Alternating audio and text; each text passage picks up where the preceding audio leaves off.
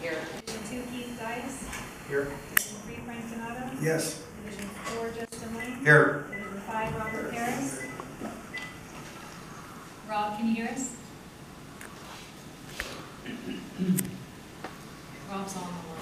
We'll work on that technical difficulty, but he's on the line. Marlon Barnes. Here. Gary Van Dam. Here. Matt Newton for Dwayne Chisholm. Here. Bill Brunig. Here. And Holly is present. Thank you. Item 4, period open to the public. If anybody in the audience would like to address the board on any item that is not on the agenda, please feel free to do so now.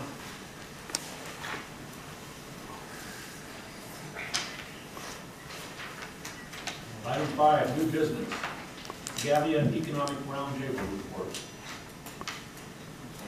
I believe Kimberly's on her way, so we're going to just table her until she comes in. Okay, thank you. Item 5B, resolution number R18-94, negotiated tax exchange resolution resulting from annexation 40-151, LAFCO designation number 2018-02 of territory to LA County Waterworks District number 40, Antelope Valley, location within the city of Lancaster. Matt, do you have anything? Yeah, I can take this. Included in your board packet is a copy of the resolution being proposed this evening, which is resolution 18-94. It's an area within Lancaster that's being annexed into LA County Waterworks District 40. So in order to split the 1% of the tax, property tax, evenly into this portion of that's being annexed into District 40, this resolution has to be approved by all the agencies that currently collect that 1% tax. Also want to point out, handed out this evening is a revised resolution. We got this at the last minute from the county. Requires some revised language, and that's highlighted in red on the attachment. It's handed out. And the changes are due to LA County Sanitation District Board not having enough time to meet when this is due. So the LA County Board of Supervisors takes the lead and votes on behalf of the sanitation districts in that instance. So this resolution reflects that change.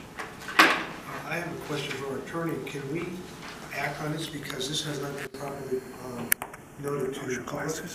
Oh yeah, thanks. I don't care if they went ahead and changed it, but I think it has to be a document that's in our agenda. We just got this a few minutes ago, so how do we act on something that the general public hasn't seen yet? Did they change the legal description? No, the property is the same. The boundary of what's being annexed is the same. What changed? The paragraph that's highlighted in red, It's the 1%. that's been added. It's the division of the 1% county tax revenue that's been changed.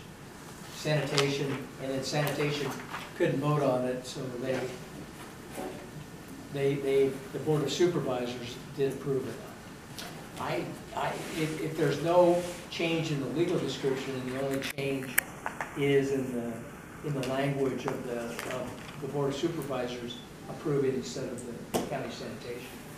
Well, I have a question is, do we post our entire agenda or just the, I mean, you just post the notice of the agenda. We don't notice the backup, which just would be. Right, I mean, this resolution, as Frank says, is a little bit unclear in that sanitation should have voted on it, they couldn't, so the Board of Supervisors did. But I feel comfortable in adopting it for this. But I don't think that's a problem, because all we post is the agenda, and the agenda has the proper resolution number and the proper description. But the backup data is available for review, like we should review. Well, you're advising it's not a problem? Correct. Okay. Take my counsel's opinion. Okay, do we have a motion? I'll second. Any more discussion? All in favor indicate by saying aye. Hang on, roll call. Roll call. Roll call vote. Shelley Sorsable, Yes. Keith Dias, Yes. Frank Donato, Yes. Justin Lane, Yes. Robert Garris. Oh, we can hear you. Thanks, Rob. We'll work on the raising the volume. Thank you. Marlon Barnes, Yes. Gary Van Dam. Yes. That carried. We'll go back now to item 5A, Gavia Economic Roundtable Report, presentation by Kimberly Neighbors. I'm here. Welcome. Hi. Hi, everybody.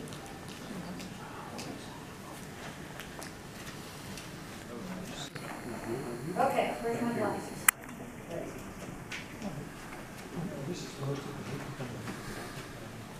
Hi, John. Hi, how are you, Kimberly? Thank you.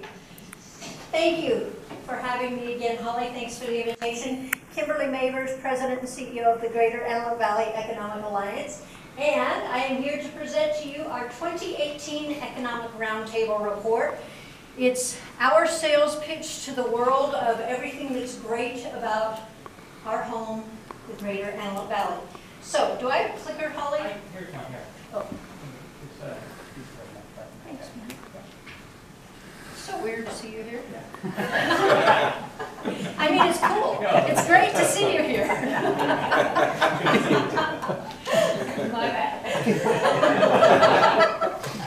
So, as you guys know, you are one of our great investors, longtime investors that supports regional economic development. We like to thank all of our investors and supporters anytime I come out in public, and thank everyone who helps us do what we do, which the basic mission is to retain, expand, and attract wealth-creating jobs. It's that simple. Jobs, the four-letter word, jobs. Jobs. So, when we collect our data for the Economic Roundtable Report, we do it specific to the 24 zip codes just within this region. We don't rely on the LA County MSA or the Kern County MSA to tell our story because, as all of you in this room know, we are so very different than LA County and Kern County. We're not Bakersfield Oil and Gas, and we're not LA County Metro. So we can't rely on their data to tell our story. So we drill down to the 24 zip codes very specific to North Los Angeles County and Southeast Kern County to tell our story. And this year's theme was accessibility, availability, and affordability. Because we are at a point, and I think anyone would agree with me, we are on the cusp of the next big boom of North LA County. There's no denying it. We're the only place left in Southern California where there's room to grow, there's affordability, and we've got space. So the trifecta of fun begins. Matt, the clicker's not working. So in the last 5.5 years, actually, that I've been in this role, we've changed the way that we've used our data and our roundtable report to tell our story. And I want to walk you through and remind you why we did this and what brought us to where we are today. So in 2014, the story was a very negative reputation about California schools. Companies all over the Antelope Valley were having trouble recruiting primary care physicians, teachers, educators, scientists, rocket scientists, because of the image of California schools. So I reached out to our school districts and said, help me tell our story, because I know what we're doing in STEM education. I know what we're doing from China Lake all the way down through Acton, and it's amazing, and the story needs to be told. So in 2014, our centerfold story was about STEM education and the amazing educators that are doing their job well here in the Antelope Valley on behalf of our future workforce. 2015, Tom's favorite story, was our unprecedented 5-year drought. Actually, back then it was only about a 3.5-year drought, but unprecedented drought. And I had to respond to a lot of commentary around the nation where people were saying California was closed for business because of this unprecedented drought. And I'm looking around going, wait a minute, we just got Kinky Sharia, we just got BYD, we just expanded Lance Camper, Northrop's going to go and get a new big contract. How can they say that manufacturing and that California's closed for business when we're doing all this cool stuff? So that was our centerfold story, and thanks to my friends at Palmdale Water District, formerly Palmdale Water District, and AVEK, you guys all helped me tell that story, and you helped me write the centerfold story, and we got that really cool picture of the aqueduct. And then we bought some batteries. Wait. How do we go back? You want to go? I can move it for you. Want to go? Okay, there. Is that? No. Back the other way. This one? Next one, that one. So, that one. In 2016, the story was that our manufacturers were leaving California in droves, and that no manufacturer was going to come to California and do business. We knew that that was not true in this place, and that was our centerfold story. Advanced manufacturing and the spirit of innovation that's happening in this place, from Mojave Air and Spaceport to Plant 42 here in Palmdale, to downtown Lancaster, to southeast Palmdale, all the way up to China Lake. It had to be told, and that was our story. Yeah, I'll go for you. Thank you. I'll just say next slide. Next slide, please. 2017, last year, we had to talk about our workforce. One of the challenges that I continue to have with our hiring managers and our recruiters is they're saying, there's no talent here. We can't find talent. And I said, well, did you look on the 14 freeway? Because I've got about 70,000 people a day that are leaving home to go to work somewhere. These are employable, highly trained, educated workforce who would love to work close to home. And so we talked about our talent and highlighting the workforce and the dynamic capabilities of our workforce here in the greater Antelope Valley. Next slide, please. And that brings us to where we are today. So in 2018, we had to talk about our trifecta of affordable, accessible, and available. And our map has always been, or since we rebranded 4 years ago, the map has always been the cornerstone of our storytelling. People don't know Antelope Valley. When you say the Antelope Valley, they go, what? We don't have antelopes in California, where is that? So the map has become the cornerstone, and that's why we rebranded with the triangles, because it kind of mimics the map. But we have to tell our story about this place. So I'm going to walk you through how to use this year's roundtable report to help me tell our story better. So if you click on that first page about, I can't even see that font. This will be a town. Now, what did that, it's page 10. Page 10 talking about our schools, and our, or excuse me, page 5. Talking about our schools and our educators, and then Matt clicked one page further, so I'll jump to that. There. So we're talking about career technical education and our educational resources, and that's because people don't understand that we've got amazing educators here, and we've got not only our community college, Antelope Valley Community College, but we've got all these other partners in education that help us educate not only our K through 12, but then beyond. And now we can get bachelor's degrees at AVEK College. And now we can get airframe manufacturing bachelor's degrees, which is so perfect for this place. So we have to tell that story. And that's how we started off the report, to remind our readers and our site selectors and people that are interested in bringing their companies to this place, that our educators are going to support them and that it's going to work well, because we're training our talent early and often and repeatedly throughout their life to manage and answer to the needs of the employer. So that's how we start off our report. Next slide. And then you click through, man, I had my notes. 10 and 11 is our regional profile. And I find it very interesting. So we've used Claritas and Nielsen for years to pull up our population data and our demographic data. And they've been a very, very reliable resource for many, many years. 19 years that Gabby has been doing this. And this is the first year that they show Lancaster's population going over 200,000 population, which is unheard of, obviously, for a native of me, like me, from the Antelope Valley. How old were we when we were born, and what was the population here? And well, I know how old I was when I was born, that's dumb. Anyway, very small population, 9,000, 10,000 people. And now we're looking at Lancaster being over 200,000 people in the next couple of years. Let's give it a plus or minus a year or two to get it accurate. But we compare with other population sources and other demographic sources that other municipalities and county government and other agencies maybe like you use, and those numbers are creeping higher and higher. And we are truly populations, our communities, our 5 cities and our 2 counties, where we're still growing by population every single year, and it's not going to stop for quite some time. So we've got to make sure that we're telling our story and that we're showing the growth trends, and then for planners, we need to be planning for that growth as well. Next slide. So talking about the leading edge, and that's our brand, and then talking about the trifecta of affordable, accessible, and available. You'll click through the next pages, which are LA County and the municipalities, and this year we gave our cities a spread. Instead of just the 1 page like we've done in the past, we actually opened it up and said, City Hall, tell your story, and tell it bigger and more. Give us more data. So we opened up our report this year to let each of the 5 cities tell their story in 2-page spread instead of just a single page. And they did it. They did a great job telling their story.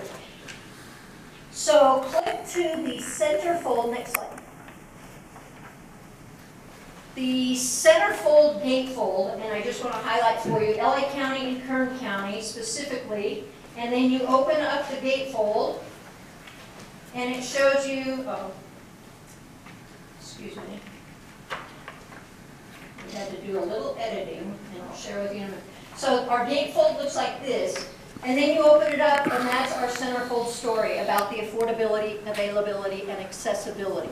And we wanted to make sure that everyone knew in big, bold, and bright colors that this is our story this year, and we are sticking to it. Next slide. I think we skipped a slide. Oh, no, we didn't. Okay. Right behind the gatefold are examples of 2 ads that we've used, and people sometimes ask me, what do you show? What do you say when you're putting an advertisement in a trade magazine, a site selectors magazine? What are you saying about the Antelope Valley? And so this year I wanted to put in there 2 examples of ads that we've used recently to tell our story. One is about, if you don't think you can afford Southern California, think again. And then the other is showing how much money, smart money, is being invested in this place and by people like Richard Branson and Elon Musk and some of the really smart, rich people that like to invest in cool places like this. Now, here's the Kimberly Mavers faux pas of the year. In your report, you will see there's a stapled correction page in there. So if you look at our first-time home buyer index on page 37, the original report has question marks in that box. Somehow my final PDF didn't get uploaded to the printer. We've tried to make it good using a stapler and put in the corrected page inside so that you can see, and you won't have to reference Frank because I know you're going to ask me this question. First-time home buyer affordability index 55%.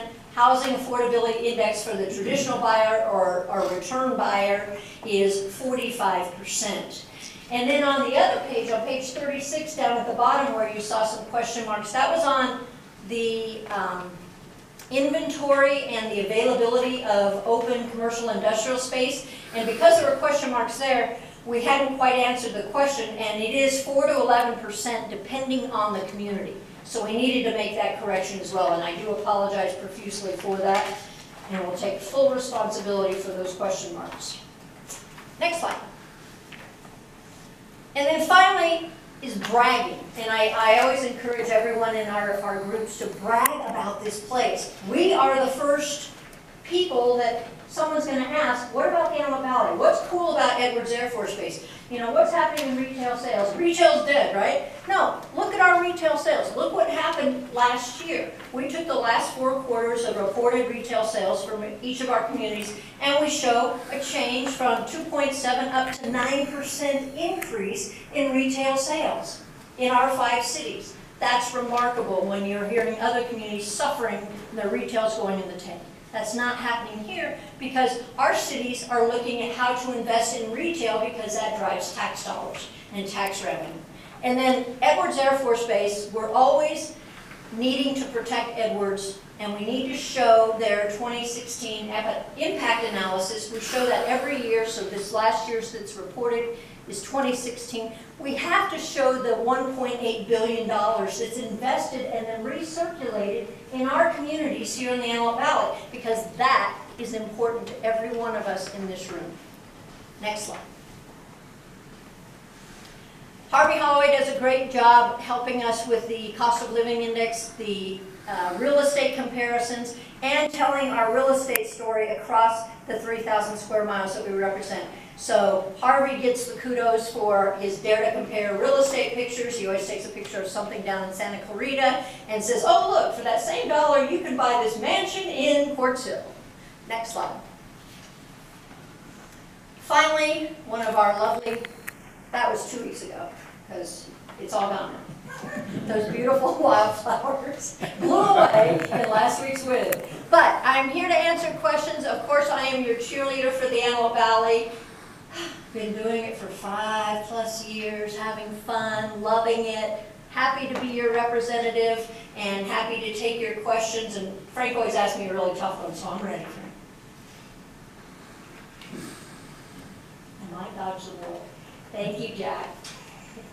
Any questions? There's more reports available to our friends at AVEK if you need them for your grant writing, for anything else that you use this tool for, but certainly lean on us for the data.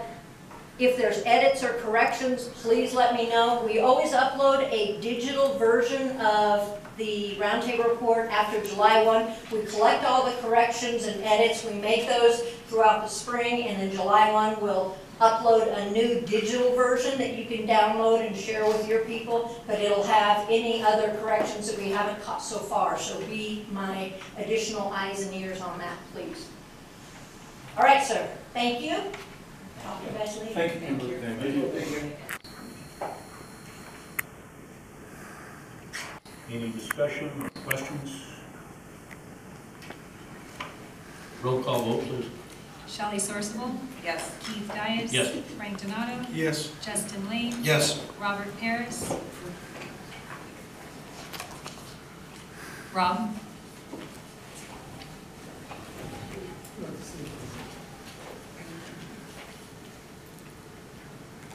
Marlon Barnes, Yes. Gary Van Dam. Yes. Carried, thank you.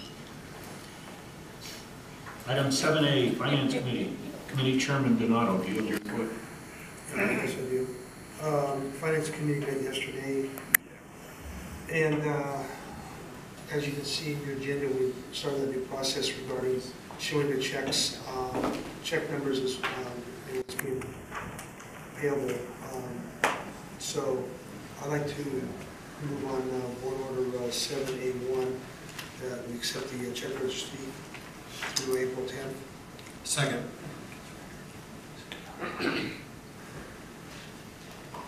Any questions or discussion? Roll call vote, please. Shelley Sourcewell, Yes. Keith Dias. Yes. Frank Donato, Yes. Justin Lane, Yes. Robert Paris. I heard you, thank you. Marlon Barnes, Yes. Gary Van Dam. Yes. Carried. Okay, item A2, consideration possible action to approve the Treasurer's Report for the month ending March 31st. I move on Board Order 7A2. I'll second. Any discussion or questions? I have a couple, I'd like to discuss a couple of things. Go ahead. I want to take note, there are a couple of things, if you had a chance to look at the report. One is the interest rate has gone up a little bit, finally we're about almost 1.4%, which I haven't seen that in years. But the other thing that's noted, which is the agency's done a really good job. We've got over close to $133 million in reserves with all the bonds and everything we have. But the biggest thing here that the board has done well with is our bank water asset, which, you know, we got over $16 million, almost $17 million of at today's rate with bank water in our existing. You watch this item is going to grow continuously. I would say we're probably, you know, an acre feet, what are we, about 170,000, 160,000 acre feet of water? Yeah. You'll see that in the report tonight. Okay, Yeah. I'm jumping together, so, okay. So I'm pretty excited, so we'll talk about that, but the finance, we're in really good shape right now. Any more discussion? Roll call vote, please. Shelley Sorsable, Yes. Keith Dias. Yes. Frank Donato. Yes. Justin Lane, Yes. Robert Paris. Thank you, Rob. Marlon Barnes, Yes. Gary Van Dam. Yes. Carried. Okay, the next item is A3, the consideration of possible action to approve the agency membership for the fiscal year 2018-2019. That's in your, also your agenda. These are the items that we approve or go over every year. One of the things that caught our eye was the state water contractors charge, and I know that's going to being looked into right now, but the fees just keep on escalating, and I just asked yesterday to make sure that I have a strange feeling there's some padding going on being put into the state water contractors, and we're paying for things that maybe we shouldn't be paying for, but that will be a different discussion, because you look at our dues, they just escalated from 277,000 in 2014 up to 333,000, a 30% increase. What has changed that much, to make dues go up that much? So, Yeah, we're going to actually table this item for the next meeting. is that okay? Yeah. Okay. That's So that item's going to be tabled. So I guess my motion would be to approve the existing membership. Anybody have any questions on the membership? Well, are we going to table the whole thing? The whole thing on table? Yeah, let's table the whole thing, and then we're going to discuss it again at the finance committee to Okay. answer those questions that were brought up yesterday. Okay, then I'll just, please take notice of that. Thank you. That concludes my report. Thank you. Item 7B, Adjudication and Water Master Committee. Matt, can you help us with that? Yeah, if Director Paris doesn't mind, I'll take the lead on this one. We do have a Water Master meeting tomorrow, scheduled tomorrow at 10 a.m. here in these board chambers. And a few items on the agenda are hopefully approving the transfer forms. That's been out for public review and comment for 30 days. Tomorrow we're scheduled to have a public hearing on that, and like I said, hopefully approve those policies and procedures for I'd transfer. like to say something on that. I'm totally supportive of the transferability, and I'm glad that your group, the advisory groups around the area have, done that, because I think it's fair to have the opportunity to have people be able to move water throughout, our district without a bunch of red tape, simplify things, so that's really good. Yeah. Another item on the agenda, also a public hearing for consideration, is to approve the section related to order of water use. That just really outlines kind of the pecking order of how you pump your water rights, whether it's production right, return flows, federal water, stored water, etc. So that item will be discussed tomorrow, as well as the continuing discussion on the pre-ramp down production for the public water suppliers, Exhibit 3 producers. That's gone back and forth a couple times now. I believe the public water suppliers met and proposed a new methodology that they'd like the board to consider tomorrow. So that item will be discussed. And then they're also going to set a couple of new public hearings to discuss carryover water, and, I guess that was the only one, just to start talking about carryover water rules and regulations. And then the Water Master Attorney will be given an update on the hearing that was held regarding Phelan-Pimlico Hills Community Service District regarding their production during the ramp down period. So that's all I have to report, unless there are any questions. Yeah, I had a couple questions, Matt. One is on carryover. Who was pushing that carryover water? Well, this is just a section of the proposed rules and regulations that have to be drafted So this is the normal process of the engineer drafting the rules and regulations, reviewed by the attorney, and then it has to be distributed for public comment. So, Okay. So there wasn't a motion filed before Kumar on No. any carryover? no, not yet. Okay, and where is Quartz Hill with that, their ramp down? I'm sorry, one second. Where's Quartz Hill at with their ramp down numbers? Well, like I said, the pre-ramp down production discussion is going to be tomorrow. The public water suppliers have proposed a methodology where they all get pre-ramp down production. And I think all the methodologies proposed based on the cessation report filed by Quartz Hill Water District, they're going to probably start at a higher pre-production number than everybody. But it'll be minus return flows, because the return flows were 39%. Well, I think that's the debate, is whether return flows are taken out or not. Which it should be taken out. Yeah, and like I said, that's the item that there's a lot of disagreement on that calculation. Because they can only go by return flows off imported water. Yeah, exactly. Okay. Any more questions for Matt? You know, are you guys working on when they call in tomorrow? Yeah, we're running from this machine. Item 7C, Water Resources and Operations Committee. Committee Chairman Van Dam, do you have a report? Yes, I do. Why don't you take that one, Matt? Okay. So this item was tabled from or discussed at the last board meeting and deferred back to the, what committee was that? The Water Resource and Banking Committee, I believe. So the committee met last week and discussed the proposed agreement, and legal counsel was there at that committee meeting. The committee came up with some proposed changes to what was presented at the last meeting, and those can be found in the board packet on page 1 of 6 of the MOU between Little Rock Creek Irrigation District and Antelope Valley East Kern Water Agency regarding the sale of bank water. If you look under paragraph 1, purpose and goals, the last sentence of the second paragraph, we're going to clarify that LCID seeks to enter into an agreement with AVEK for the transfer of LCID of bank, or to LCID of bank water from AVEK's Eastside Water Bank that will ultimately be distributed in AVEK's service area.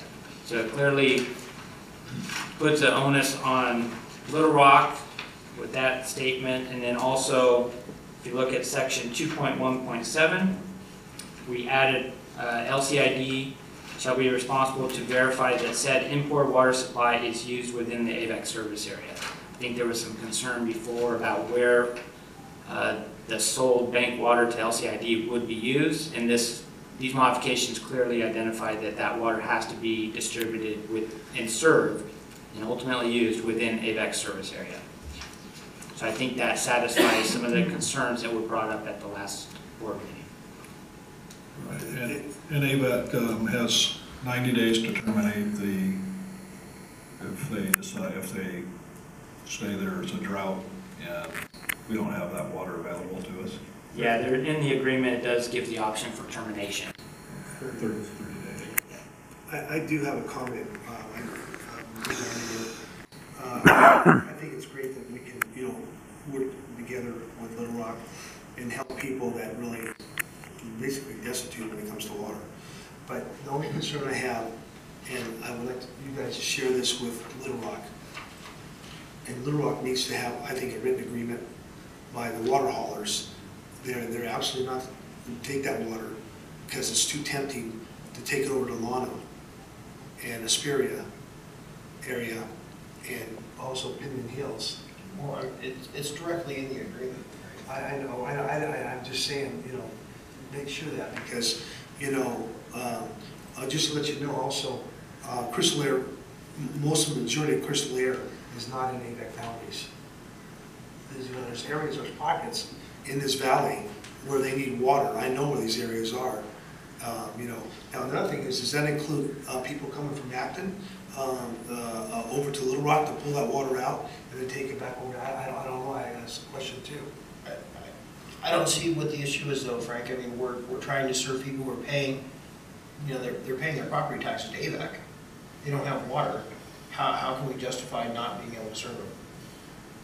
I don't, because you're taking pumping water out of the adjudicated groundwater basin and moving it out. I mean, I know there's a rule, I mean, that's the question I have, is that the water is where it's gonna be taken from is in a defined legal description, and if they take it out of that legal description, I don't know of any other, what would be the difference of any transferability to do the same thing with the same thing? I don't know. That's a question I guess somebody needs to, you know, look at. I'm not against it. I think the difference is that we're not talking native groundwater production rights, we're talking imported water supply that's been imported, banked in our existing bank, transferred, paper transferred to Little Rock. They paid for that. I didn't know Little Rock was hooked up to the aqueduct. They are. They treat their own water. Right, so where are they getting that water out of? They're getting it out of our bank. No. Where are they getting the water out of? They're pumping it out of the ground? They're pumping it out of their existing wells. So, out of the basin. Okay. I just wanted to bring that up. Well, I think Frank's got a point, you know, we have to be careful that, you know, on their tax roll, they should be in that service district, right? Correct. Then that would be on LCID to verify of where this water is going, Right. that they are a taxpayer of AVEK. Right. So I think his question is if we're shipping water, you know, to a non-taxpayer paying base, what, you know, what's the penalty for that? Or where do you draw the line? Yeah, I mean, Terminate the agreement. yeah, exactly. If there's abuse of the agreement, then that's where the termination could come in.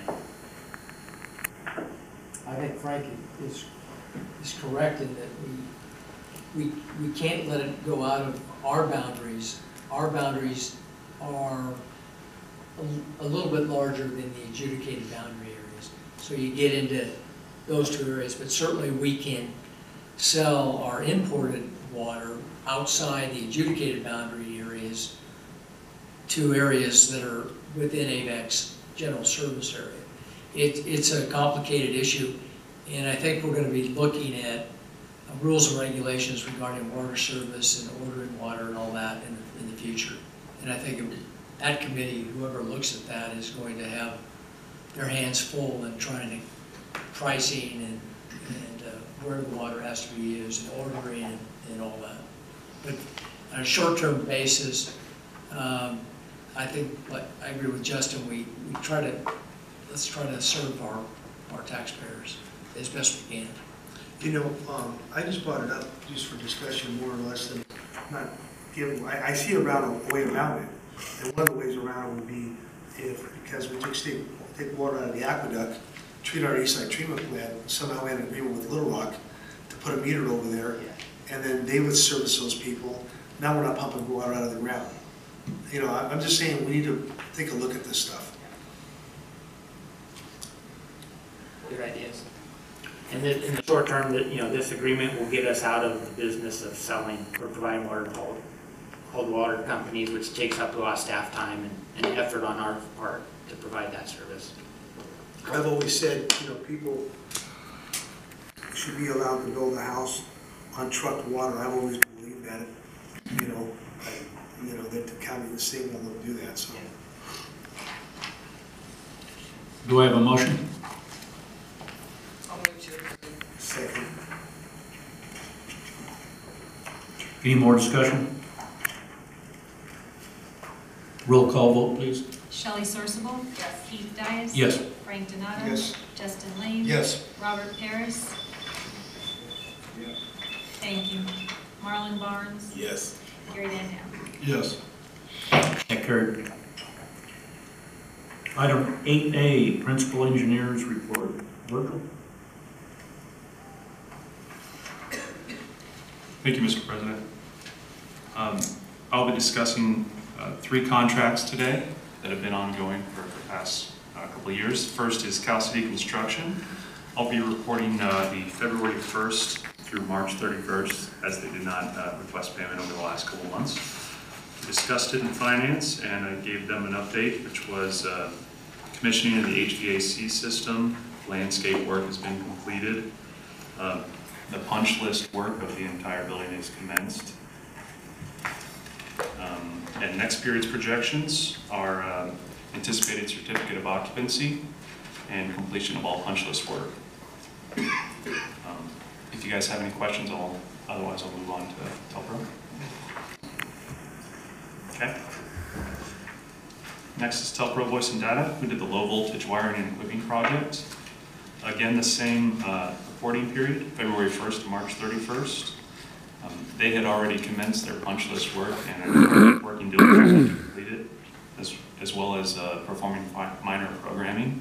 And those two items are anticipated to be completed by the next reporting period, as well as training of staff. And the third and final is the Optera project. The 3 remaining solar arrays are the east side NEMA site, which is 1 megawatt, is anticipated to be completed by the end of May.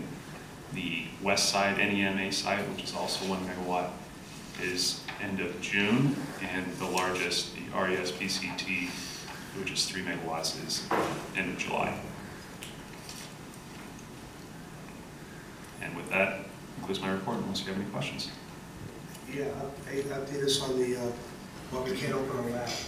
Oh, yes, the lab. Circling back to the Cal State construction project, which is this building, we are currently waiting on the status of completion of the elevator, which requires an indicator light. We anticipate that to be completed by the middle to the end of May. So that's because of ADA accessibility requirements by the city of Palmdale. They will not allow public access to the lower level until that elevator has been resolved. And who inspects the elevator? The state of California. It works 100% and we can't use it because some guy can't get down from Sacramento to inspect it. Yeah. I just want that for the minutes.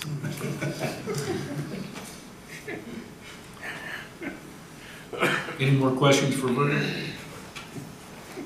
Thank you very much. Welcome. Item 8B, Resource Managers Report. Tom?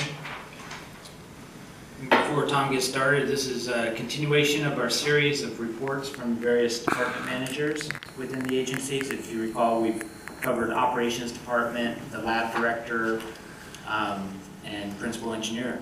So it's Tom's turn, and he's got a great presentation and report to follow under item 8B2. So, thank you, Tom. Thank you. Good evening, directors.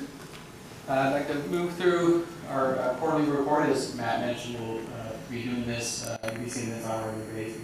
So stop me along the way if you have any questions. Also, as Matt mentioned, we'll be going through our first annual water resources report. So that's new for this year. So let's see what we got. Okay. Just to give you an overview, organizational chart where water resources management fits in. So there we are under Matt's supervision. I'm the only one under water resources currently.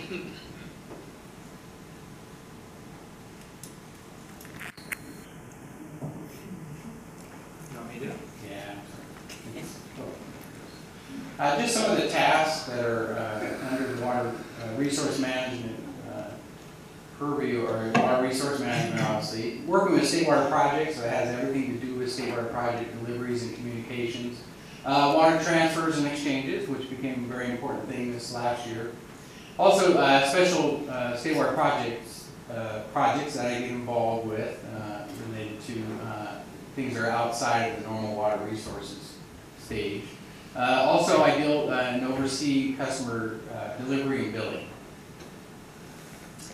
I think it worked. Oh, it did? Yeah, I think it worked. Sorry. There we go. Also, I oversee the water service agreements with our customers. Regional water resources, that includes, basically our communications with the regional water interests in the Antelope Valley. Antelope Valley Water Master Support, so we support them with water resource. Water conservation, so I'm the water conservation coordinator. And IT management assist, so help out a little bit with IT. Just give you kind of a more detailed side of some of these things. Short-term water supply planning. you know, this is daily state water project communications on imported water, and then also local groundwater. So I deal with the carryover water, I deal with Article 21 when it's available. I communicate with the Department of Water Resources on dry year programs and turn back pool waters when they're available. Yuba Accord, some other, and nickel found water, nickel water. Those are non-state water project waters that we want to take advantage of when they're available. Local groundwater pump back. So we did a pump back when we had a drought here. We were able to pump back some of our water, actually to evaporate and just reuse it again. And that helped us out quite a bit during the drought. What was working? It did work. Oh, there we go. Okay. New this year, new and exciting stuff happening. We developed the first formal 2018 water supply plan. We saw it at the last board meeting. And we've had this plan, obviously, on my desktop and everything else, but and we just kind of formalized and put it together a little bit more presentable for you to look at and review and approve. Also, to this year, for the first time, we did our first annual water resources report. And again, this is a formalization of a document that will be able to be distributed throughout the region.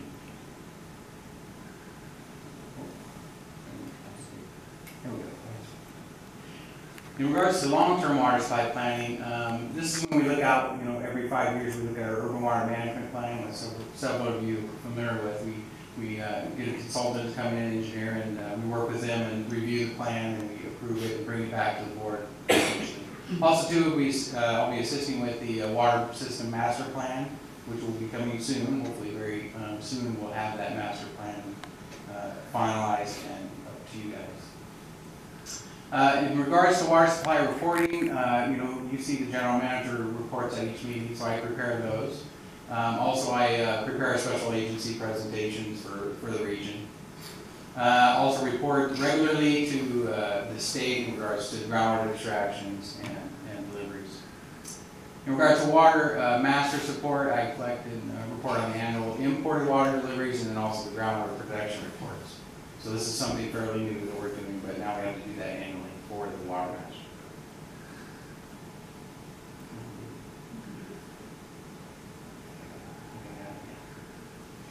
So in regards to the state water project, I have a lot of communications with other state water contractors and of course the Department of Water Resources.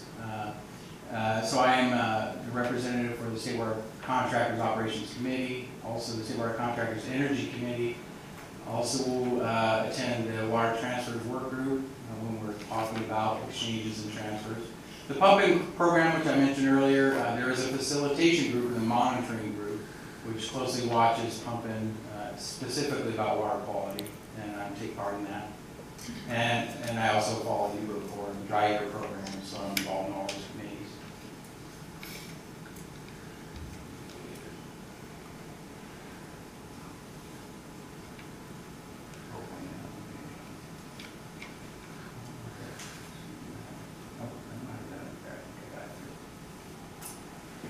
I mentioned water transfers, exchanges have become very important to us, and you'll see that a little more in my annual report. But, managing these delivery partnerships is it's almost constant effort because we have a lot of folks involved, a lot of water moving, a lot of scheduling has to go on, and we have to enforce the agreements that are in place. So that deals with special pricing, invoicing, things of this sort.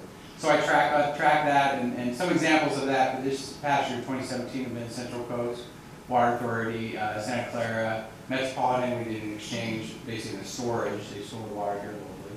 Also, San Gregorio Pass Water Agency. We did a transfer of nickel water with them, along with Homer LLC, working with our partner, Kern County Water Agency. We transferred water out of AVEK, and we sold that basically to benefit the agency because we had an excess water this year in 2017. To Home Ranch, I deal closely with them on the nickel water return, which has gone well this past year. In regards to special projects, I mentioned. Can you answer? Go back.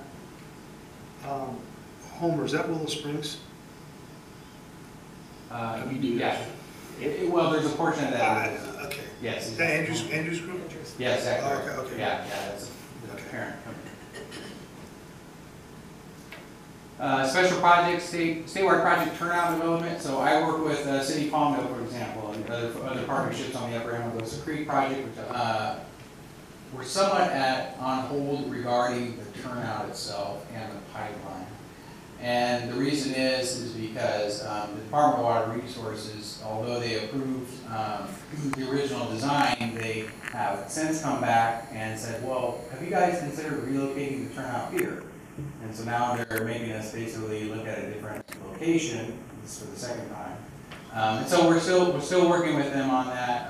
And what we are finding is that communication is the key with the department always. And what we're finding though is a lot of the driving force behind getting these projects forward is the local folks rather than the Sacramento folks. And so there's this close collaboration that has to happen. And unfortunately, a lot of times the local folks in the state are not talking Sacramento folks. I know it's hard to believe.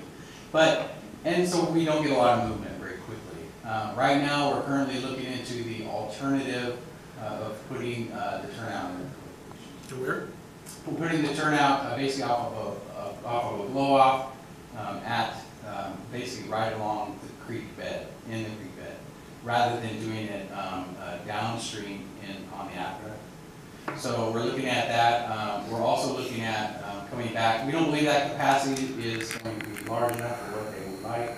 We're coming back and we're going to propose something slightly different on the aqueduct. So in a nutshell, we're still moving forward with it. As you may know, Gordon Fair left the city of Palmdale. Well, Gordon really was the driving force at the city of Palmdale. Mike Shabati, who you know is from APOM, has replaced him, but it takes time, you know, for Mike to come up to speed. So we're meeting with him. We're trying to meet with him regularly, the city of Palmdale. We've already met twice with the Department of Water Resources, either on the phone or even having them come. I don't understand is you said they approved it. The location, now they come back and they want to change their mind. Yeah, and a lot of that is about the timing of that they have a very limited window of construction on the aqueduct, and so this deals a lot with what's called coffer dam. Coffer dams required to put in so that they can construct it. And that's a very, very tight window, and so because of these delays, that window is obviously closing, and the reason why that's a big issue for the city of Palmdale is that their grant funding, they did receive $6 million in Prop 1E funding. Their grant funding has already been extended once. So now they may have to go back again and extend it again because of these delays. So there's a lot of working from different angles, and we're continuing to meet with the city of Palmdale. What about, is there any way Dan Fleury could help us out? With the people up there and something to think about. Yeah, Dan has definitely been instrumental in helping us in the past, especially when we deal with the Tom Ranch turnouts. And so, yeah, you may be correct on that, Frank. We may have to. Right now, I can't. Because the thing with Palmdale, bringing up speed, that doesn't matter right now. What matters is getting approval where they're going to put the turnout. Because if we get approval, you know, we're coming into the time you can install them, because we're, you know, by the time they get through, we can get approval here in the next 60 days or something like that, 90 days. Then we can start designing it, and then they can put in, you know, during December through March or something like that, before the water's needed. If you don't, then we gotta wait a whole other year. Yeah, that's exactly right. That has happened already. Well, it's happened at least once, more recently, but in the past, for other reasons. Yeah, that's a good point. So I may I'll talk to Dan and see if we can. If there's anything, if he feels that there's any angle he can take a look at. Along with the turnouts, I mentioned the pumpkin program, which has been new for us over more recent years. We haven't done that in the past. I helped develop the pumpkin program submittals to the department for approval. They have to go through the facilitation group I mentioned for approval. This includes monitoring of all of our wells and water quality and such. Also, too, when I'm in this facilitation group, the reason why I call in and the reason why I stay involved is because we need to monitor neighboring state water contractors to make sure that water quality is not harming us. So we may comment on, if we feel water quality is going to be an issue for us downstream of another agency, we may comment on that and make sure that we're involved. Is SIGMIN included in that? Or are you dealing with SIGMA at all on that? Not for that particular program because in most cases that's considered a temporary pump-in. So it's an annual evaluation of temporary pump-ins, and so it's when it's involved, that's what we have on. The project we have with USGS on monitoring our wells every year, it's about 200 of them, correct? Yeah, right. Okay, do they do water testing too, or is it just? Yeah, they do a cyclic water testing in about 30 wells. So, well, this is what I was bringing up. I brought this up a long time ago. We need to get them, we tell them what wells we want. It has to do with the groundwater adjudicated groundwater basin. That way we can monitor these wells and make sure, you know, we're going the right direction. Yeah, exactly. Yeah, we have done that. We definitely don't want to double up our work. No, but has anybody gone, doesn't the water master engineer have to prove that? Yeah, in fact, the water master engineer has met with. Yeah, water master engineer. I'm asking questions.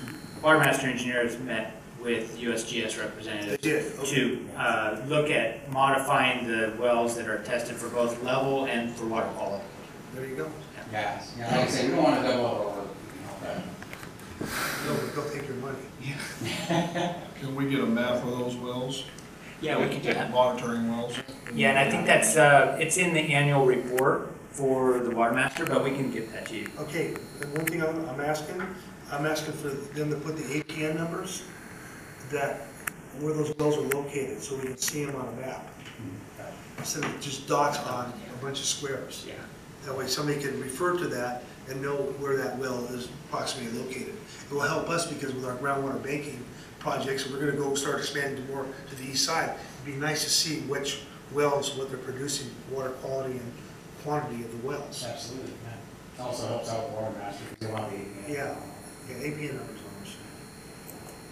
In regards to water resource, I also overlook the customer delivery and billing I mentioned. This includes, annual customer requests. So we get the requests coming in every year, we review those. Something new this year is we are asking for a 5-year outlook, and that again ties somewhat into water master, but really we want to be able to better plan for the future, especially as individuals are being affected by the ramp down on adjudication. So also I supervise the monthly billing process, so I oversee that and to make sure that's going smoothly. Customer service for local agencies, that includes everything from the billing to also resolving meter discrepancies, we have that happens.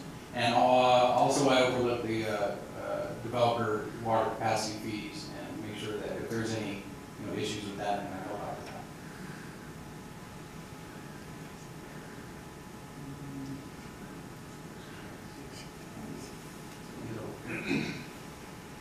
Touched a little bit on water service agreements, and I helped to develop those.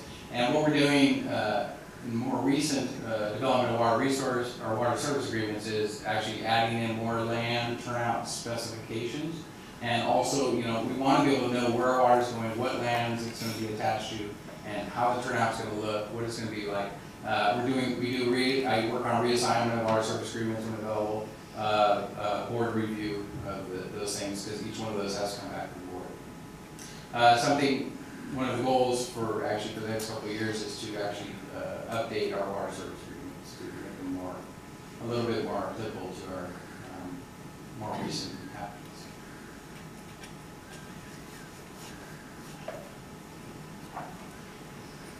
In regards to regional water resource planning, you're familiar with the integrated regional water management planning, I believe, or what we like to call it. So we're involved in both the Antelope Valley and the Fremont Basin planning groups. I help co-represent on both those groups. That means we review comments, and comment on the plan. We assist with the grant applications. So I worked with the IWP group on creating our application for Property 4, which we received $5.4 million for our AVEK, the West Side Water Bank. Also, too, we helped out with Proposition 1E for the city of Palmdale, which got them $6 million where they got their those projects. Another one of my jobs is resource manager position with the AV State Water Contractors. About that.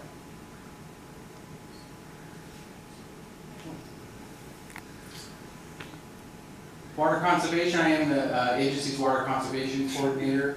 Although as a wholesaler we're not heavily involved in conservation, we do help out our retailers quite a bit who are more involved.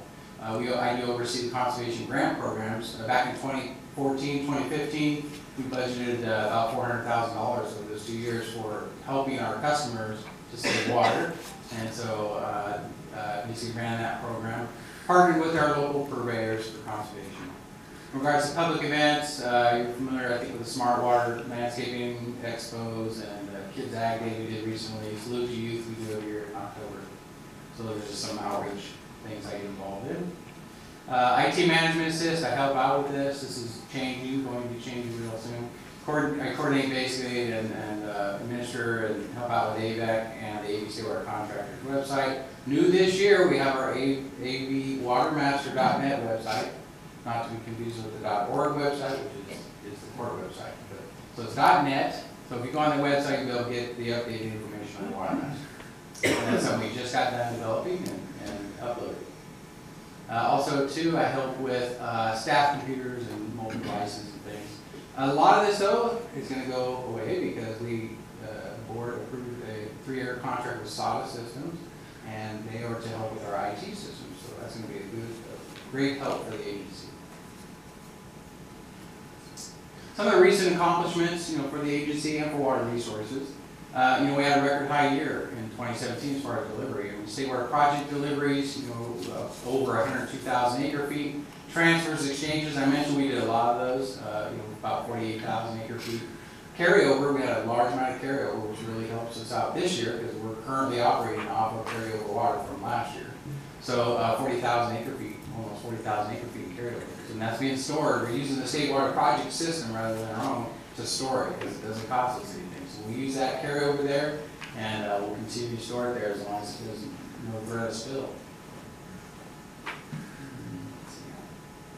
Also, too, another accomplishment, we fulfill a lot of our exchange obligations.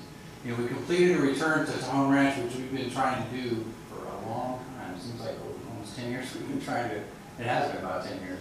We've been trying to, we've been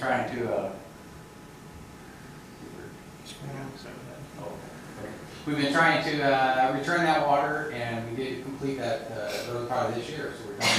Now it's over 22,000 acre feet to Tajon Ranch. An obligation goes in. Santa Clara delivered to us, returned back to us 11,000 acre feet. Central Coast returned back to us 8,000 acre feet. Metropolitan stored of their water, they stored 10,000 acre feet, which they'll leave behind the 10%, they'll get 9,000 back. San Gregorio, I mentioned before, and those are transfers of nickel water.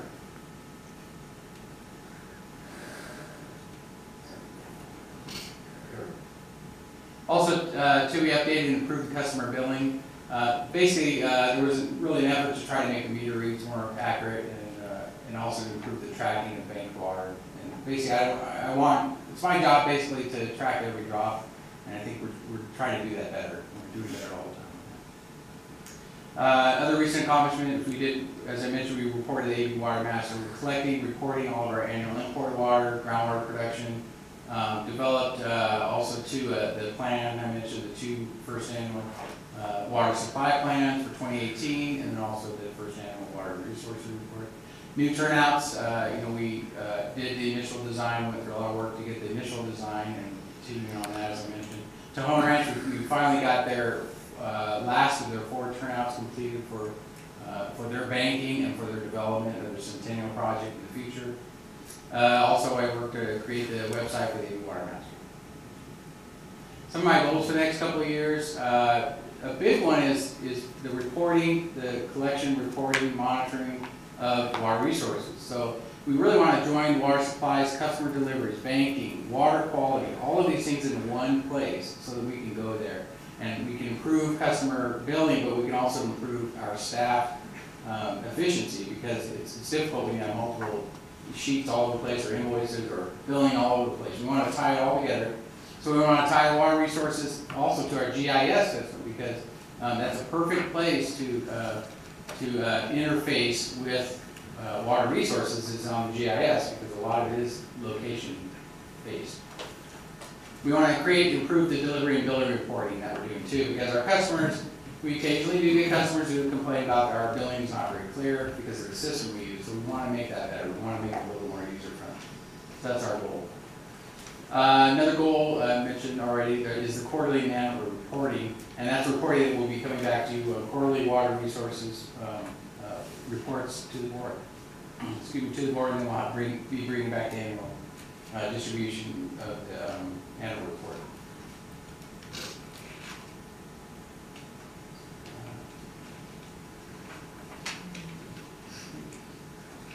A couple other things there. We want to pursue, we're always doing this, we're always pursuing, additional water exchanges, and we have a lot of partners that we deal with.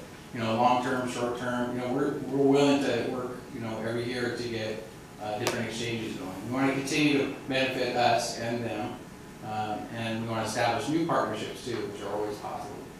Some of the new turnouts, I'm hoping we'll get this Upper Amargosa Creek turnout completed this next year. And then the Tohono Ranch, I mentioned, we did that. But we want to continue to operate those turnouts. It's one thing to have them, we want to continue to have them operate as long as we have water. Also, too, another goal is kind of more of the IT related, but it is still a goal of mine, is to have the AVEK and ABC, our contractors' websites, updated, make them more user-friendly, a lot more easily accessible. And that's the end of my resources report. On the water transfers, Tom, do you see that's going to be the water master engineer handle that, Phyllis, on the water, on all the transfer water in the valley, or? When I refer to transfers in this regard, it's talking about state water project transfer. Yeah, it's not dealing with groundwater. Right. Yeah, it's just state water project, imported water. But local transfer of water is going to be that'll be the water master engineer, correct? Yeah, the engineer will receive those forms for the parties that want to transfer and track the transfers. Right, right. Yeah. And do the farmers still have to report to the state resource board when they're pumping now that there's an adjudicated basin? Yeah, I believe that's still a requirement. If you pump more than 25 acre feet per year, you still should report to the State Water Resource Control Board. And we also do that reporting to the agency, to the state. Okay. I think we can move right into the next item. Good report. Yes. Yeah, good job. Wanted to cover with the board our first annual water resources report. Hopefully you have a copy of it. So this is our first one. It's our first report. This is for 2017. So we want to have this completed by the first quarter of the year, the following year. So that's been completed. And I'm going to step through a few of the items in there, but again, if you have any questions, let me know.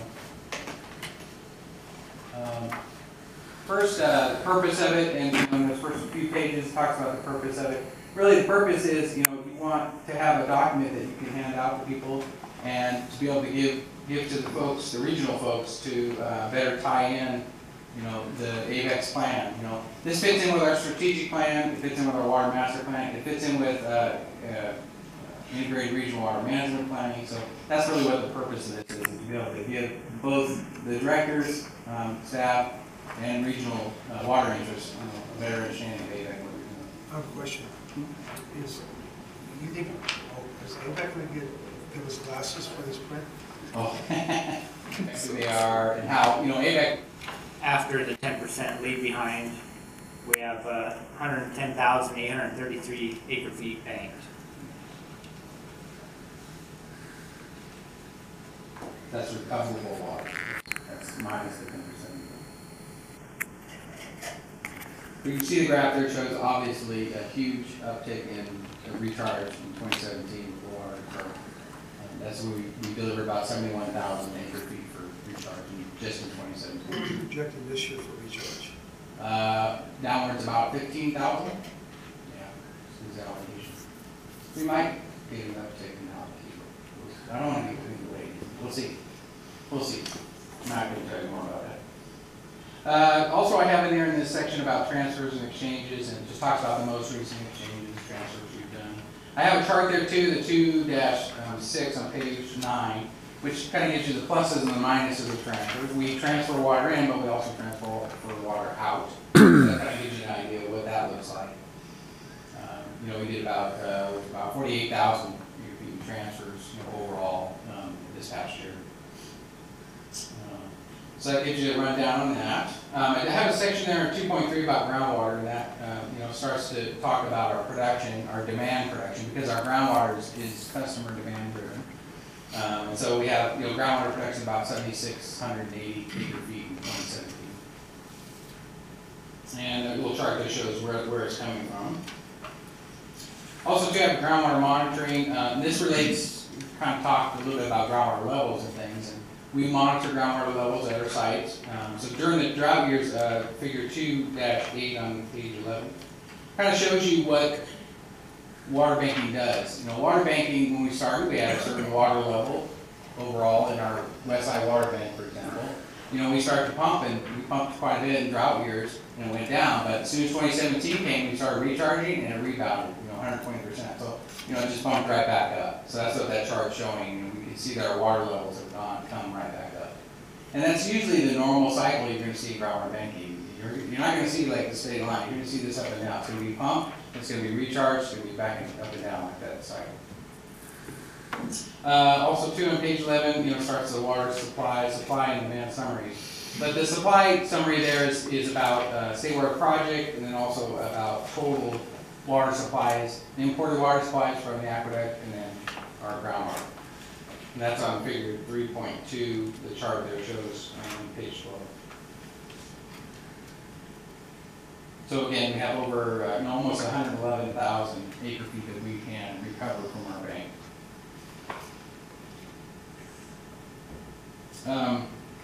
On page 13, there's a demand summary. And this is interesting because it shows what our customers order and what we actually deliver. And on that figure 3.3, it shows that there's over 12,000 acre feet that they over-ordered, which is normal. I mean, most people put a budget number on there. So they ordered over 12,000 acre feet more than what they really took. So we have about 3 years worth of water bank. Yeah, We have a problem. yeah, exactly right. There was no water available from the state water project, and we can supply water for Yeah. almost 3 years. Yeah, exactly. Because we look at about 45,000 a year. That's phenomenal. Yeah, exactly. So we'll keep going. When we can get the water, this year might not be that year, but we'll do a little bit of recharge. Because we'll still have that. Yeah, In we'll have that. reserves, so. Yeah, exactly. And the greatest part about that is local. We don't have to rely on state water project systems, failures, fish, things like that. We have it here. It's local. On page 14, it talks about the banking recharge demands, and you see a little bit more detail about the demands. Again, we recharged in 2017 alone over 71,000. And that means that's about 64,000 recovered, just in 2017 alone. And then I continue on to do a supply demand summary. Page 15 shows a nice chart. I like this chart. It kind of shows what imported water was available to us and what we versus what we actually delivered. So that's kind of a good thing. You can compare what we have versus what we delivered. And then then it falls over into the next year. Coming into 2018, we had over 39,000 acre feet of carryable water. I do give a little bit of background. I want to have background on adjudication, so I gave a little bit of groundwater adjudication background on page 15. Page 16, continue on, talk a little bit more about the imported water use. Also return flows. I do a little bit, I'm no expert on it, but I took basically from the judgment and from the water master engineer some interesting facts there, and put them in very small fonts in the back, so you can clearly read them. I tried to fit it on there. Most of that's coming out of, comes directly from the water master engineer, and we fill in the chart. So, got more information on page 17 there, and then it continues on, and the rest is appendices. Operations, John Bazzian's group helped me out with more details on exactly what we're doing at the banks, what we're operating at, and those things. So that was really helpful. This is a great report. So that's the report, and we've seen it every year, and if you have any questions? I do have put this, is this put on our website Not yet. that you're gonna put on there? Yeah. Because there you can vote the print. What's that? Oh, that's true, I didn't think about that, right, huh? Yeah, there you can do it. Oh, with this. Pretty big posters. On the adjudication, do we see Kumar revisiting that number before 17 years if the water table comes up? Matt question or Is that something that's probably a legal Yeah. question, but I think it's quite possible, along with the return flows.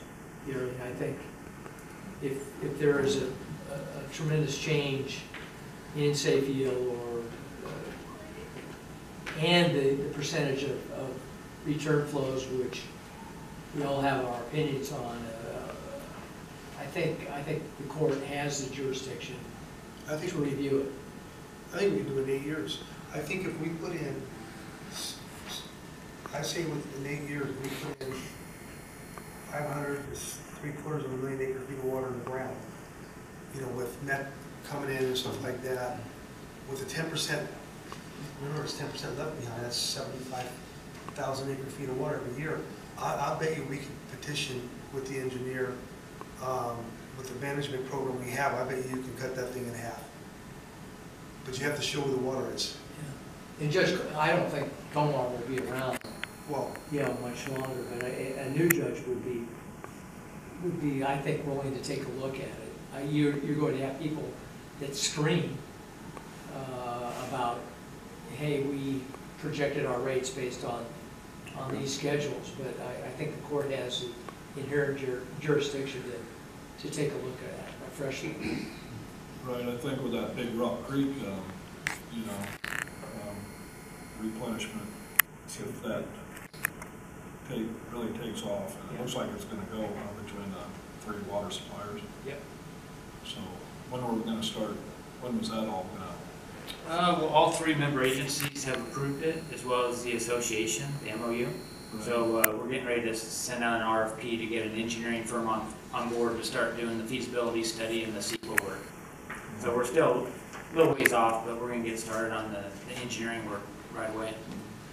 Right, so that should also help that groundwater, the recover the basin. Oh yeah, definitely. A lot. Thank you very much. Thank you, Tom. Good report. And we are asking for the board to approve the 2017 annual water resources report. I'll move to approve. I'll second. Any more discussion? Roll call vote, please. Shelley Sorsable, Yes. Keith Dias. Yes. Frank Donato, yes, Justin Lane, Yes. Robert Paris.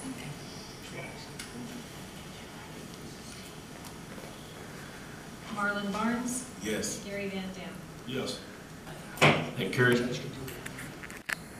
Item 8C, General Manager's Report. Matt? All right. Good evening. I'll go through the GM report this evening, and we're in presentation mode, so hopefully you guys aren't burned out yet. I'll make it quick. So first up, snowpack conditions. This shows percent of average for snowpack, precipitation, runoff, and then the blue line there is shows reservoir storage. And again, these are all percent of long-term average. So we've had a great March, which helped on all of these percentages significantly. You can see we're 60, 70% of average for snowpack and precipitation. As I mentioned, last month was great. It boosted the snowpack from 15% to 60% just in that 1 month. So it was kind of a miracle March. The projected median April to July runoff is projected at 70% of average compared to last year, which, as you know, was a really wet year. That was 170%. So big change from 17 to 18, but still pretty good overall percentage of our long-term average. You can see there again the big jump from last month to this month, from 40% of average to 70% of average. The estimated runoff of Sacramento, San Joaquin is about 3.8 million acre feet of runoff, and it's going to peak in mid-May. Reservoir storage is at 100%, 105% of average as compared to last year, which peaked at this time 115% of average. The precipitation forecast is dry. If things are warming up, the snow level is increasing, as you can see in the chart there, near 10,000 feet now, and no precipitation in the short-term forecast through Sunday of this week, it looks like. This is our normal chart where we show the 8-station index in Northern Sierra precipitation. You can see it's slowly ticking up there. That's the blue line. We're currently at 38.5 inches. This is as of last week, April 19th, so it may have ticked up just a little bit more. But you can see we're not too far off of the long-term average of 51.8 inches. And last year, as you know, was still set the record up there, 94.7. That's the green line. Reservoir conditions, Lake Oroville is increasing in capacity just due to that runoff that we just mentioned. So you can see it's still below the long-term average, which is the blue shaded area, but it is upticking quite a bit. You can see the big jump there in March that we experienced. And then San Luis, they're starting to pump out of San Luis or draw out of San Luis, so you can see that blue line starting to dip off, but it's tracking real close to the long-term average, which is shaded in blue there. This just shows Lake Oroville and San Luis and all the reservoirs throughout the state water project system, what long-term average and current level or percent of storage. State Water Project, as you know, we're currently at 20% allocation for Table A. You saw at the last meeting, we're still in really good shape from a water supply standpoint with the amount of carryover we have from 2017 plus this 20%, which equals 28,969 acre feet for the agency, in addition to all of the bank water that we have. We're in a really good position. But there is some good news or potential good news, some rumors that the allocation is going to be increased a little bit. So it could go up here in roughly 10%. First week of March, we should hear what that number is. And that's primarily due to the great March rainfall that we had up north. And then our 2018 plan, as you saw last meeting, is we're projecting to deliver about 45,200 acre feet to the service area, as compared to last year, 101,800 acre feet. And as you know, a big portion of that was delivering imported water to our West Side Water Bank and East Side Water Bank. I think it was roughly 70,000 acre feet of that was delivered for banking purposes. This is kind of where current snapshot of our delivery systems. You have the rated flow there for each of the facilities. We have broken into conventional treatment and geopurification processes through our banking operation and recovery process. The current flow rate for each of those facilities, so cumulatively we're about 23.5 million gallons per day. Starting to tick up as the weather warms up. Each of our facilities are showing an increase in their flows. Roseman Water Treatment Plant is back online. That was offline for a number of months. We were providing water through the West Side Water Bank for the Roseman, Mojave, those systems. But the plant is back online, flowing currently at 4 MGD. And let's see what else we got there. You can see compared to last year's flow, we're up a little bit for this time of year. And 2018 deliveries through March. So we've delivered roughly 4,000 acre feet through March. Banking operations. You can see we've got all the units consistent this month. Last meeting, I think we had some variations in the units, so it was kind of harder to track, but we have the recharge capacity for each of the facilities, the current recharge rate. So we're recharging total cumulatively about, or between all the sites, 78.5 acre feet per day between Westside Water Bank, East Side, and High Desert. Last year, you can see we were recharging significantly more just because of the wet year. And then 2018 to date, this is January through March, we've recharged roughly 10,000 acre feet. Water quality remains great. Both import water supply, that's good water quality, and we're meeting all of our targets when it comes to THM levels throughout the system. So plant staff is doing great treating water, and operations staff is doing a good job making sure we're turning water over in the system and delivering high quality water to our customers. A little status update. We have the Water Master meeting tomorrow here at 10 a.m. There is a CFE conference later this week. I believe a board member or two may be attending that. We have the Aqua Conference coming up that week of May 8th in Sacramento. We also have the Antelope Valley State Water Contractors meeting coming up on Thursday, May 24th at 6 p.m. at Palmdale Water District. And then just a couple of reminders, we've had some committee meeting changes and then board meeting changes. So we have a special finance committee meeting on Friday, May 4th at 9 a.m. There'll be a reminder sent out. And then we have a special board meeting on Monday, May 7th at 6:30 here. And that's due to the Aqua Conference. And that's all I have to report unless there are any questions. Any questions for Matt? Thank you very much, Matt. Thank you.